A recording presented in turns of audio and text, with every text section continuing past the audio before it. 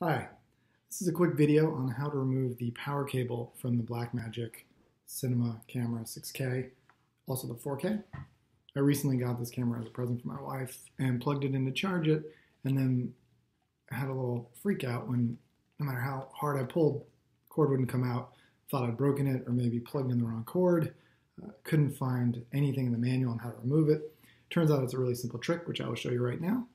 There is a locking sheath on the outside of this that you have to pull back first, and then it comes free. So I'll show you best as I can here, and then I'll show you in a zoom. So with your thumb and forefinger, go around, pull it back, and it releases.